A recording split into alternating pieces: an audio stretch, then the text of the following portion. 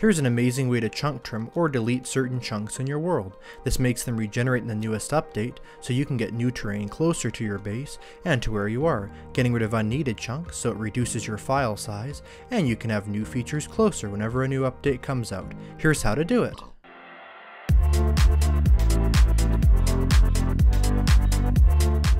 So here we are in a test Minecraft world, and if I turn on chunk borders here, you can see I've marked out certain chunks corners with red and certain chunks corners with yellow. This is to demonstrate how this certain program can very easily get rid of certain chunks and not others. You see, you can just delete region files in your world, but those are huge. They're 16 by 16 chunks, and it's likely that you want to be more fine-tuning than that. Well, I'm going to show you this amazing program called Mca Selector, where you can easily get rid of certain chunks in your world. So we're going to now open up this world in Mca Selector, and I'll be right back. So here's how to download Mca Selector. You want to go to https://github.com/court/mca selector. I'll have a link for that in the description. This is going to take us to a GitHub page, which is basically a program sharing website. And what we're going to want to do is we're going to want to scroll down past all of this text here. You can read this if you want. It could be useful, but for what we're doing it's not that important because the program is very straightforward. So we're just going to scroll down here, and once you scroll past this, you're going to find this right here, download and installation. So I have a Windows computer, so I'm going to press this downloader, and when we click this, it's going to download an installer right down here, and it's just 10 megabytes, so it's quite a quick little download. And so what we're going to do is we're going to have this open, or what we can do is we can go here to our downloads right over here, and we can double click on this. Now you may get a pop-up from Windows making sure that you do indeed want to run this program and just saying an unrecognized app. If you press more info, then press run anyway, that'll make it run. Then this window up here will pop up, and I would suggest this, as it recommends as well, installing for your side only. Then you can select any language you'd like, and I'll be selecting English, and we'll press OK.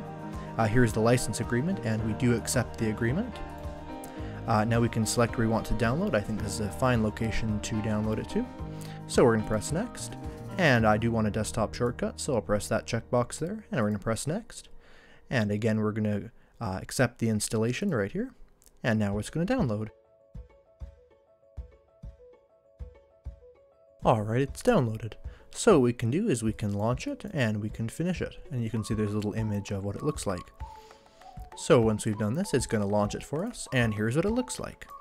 So what we can do is we can press here and click File, and you want to open World. So this is going to take us to your Minecraft saves folder very automatically. I have a chunk trim test right here, that's what the world we were just on. And we're going to open that up, and you can see what happens. It's going to load up here, and you can see we can actually see an exact representation of that world. And what's so cool about this is that if you zoom in, you can even see things that you've built. And you can see this test word I put down as well as these chunks I marked out. So basically each one of these squares is a chunk, and it's super easy to do this. There's a couple functionalities for this. In fact, there's a lot of functionalities, including copying and pasting chunks, all kinds of interesting things, but today I'm going to focus just on the chunk trimming itself. One interesting thing here is you can go to Tools and then go Filter Chunks.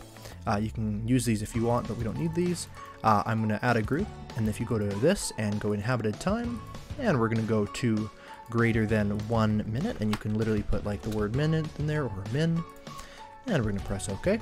Then it'll actually filter all the chunks, and so it looks like only here we've been, and everything else we've been there for less than 1 minute. So this is what you want to do, is just filter out certain things like that, and then just go like this, delete selected chunks. You can. I have had an issue where sometimes when I'm filtering things this way and delete it like that, it will crash. So something you can always do is you can just select specific chunks. Now the way I'm selecting and unselecting this is I'm left clicking to select a chunk and right clicking to not. I can left click and drag to select a big area, or I can select it something like this, very interesting patterns like this, and then I can hold down right click and drag to unselect chunks. So let's say I want to keep certain chunks and not other chunks. Well, it's very easy to do this. So I want to keep these red chunks and not the yellow ones. This is how specific you can get. So let's just pretend that our base is in the red chunks and not in the yellow chunks. So we're just going to select the yellow chunks here, go to Selection, press Delete Selected Chunks. It'll say you're about to delete 3 chunks of this world. We're going to accept that. Now they're deleted. Now they're black for now, but once we load up that place again, these deleted chunks will be right back, just as they were with the new world generation. Now obviously, because of the way Minecraft works, this is going to be exactly how the biome was before you did anything to it, and because biomes haven't changed for a very, very long time, even older worlds aren't really going to change much when you delete certain chunks. So that's how you easily chunk trim. Of course, we can always select big areas like this, and we can delete them that way too. Now we're going to go back on our chunk trim test here and see if it did work. So we'll just switch over here. Alright, and you can see the red chunks are there and the yellow chunks are gone. So these are completely new regenerated chunks. You can see they're right back now that we've loaded them in. And yeah, that's basically it. That's how you chunk trim. Now this program can work with the nether and the end as well, of course. Of course, on the nether you can only see the ceiling, so it's a bit harder to mark things out. But overall, there you go. That's a very, very easy and simple way to chunk trim in Minecraft. If you enjoyed this video on how to use Mca Selector, make sure to press the like button, make sure to comment, make sure to subscribe to see more content like this, and I'll see you in the next video. Goodbye!